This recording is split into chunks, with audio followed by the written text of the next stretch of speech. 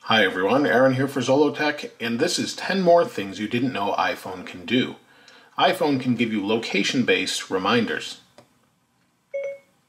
Remind me when I leave the house to pick up some milk. Here's a reminder for when you leave home. Shall I create it? Okay, I'll remind you. The next time I leave my house, it will know that and it will immediately pop up the reminder and let me know that I need to pick up some milk. You can do this leaving or going to a location.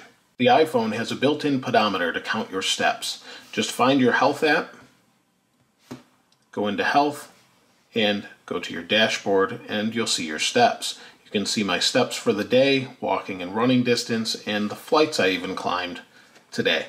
When your phone is plugged in, you can actually wake it up by saying, "Hey Siri, how are you tonight?"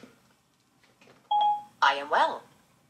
You can use Siri hands-free while driving or just having your phone across the room as long as it's plugged in. iPhone has a built-in medical ID.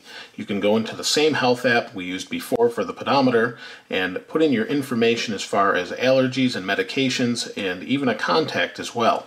And if you go to edit, you can tell it to show it when it's locked so that someone, if they find you on the side of the road or in a car accident, should something horrible like that happen, you'll actually have some medical information on you that people can use to help you out. You can double tap the space bar to start a new sentence. If you don't like what you just did, you can shake to undo typing. If you like to listen to music at night, but you want it to shut off at a certain time, you can set a timer for that by going to your clock app. Go into your clock app, go to timer, tap on radar, scroll down and tap on stop playing. When the timer ends, it will stop playing your music and go to sleep. Your phone has a built-in level. If you go to your compass app and simply swipe to the right, what you'll find is a level. You can use this to set pictures level or whatever you have another need for with a level. You can have a longer passcode than just 4 digits. You can do this by going into Settings, going down to Touch ID and Passcode, enter your passcode, scroll down, and turn off Simple Passcode.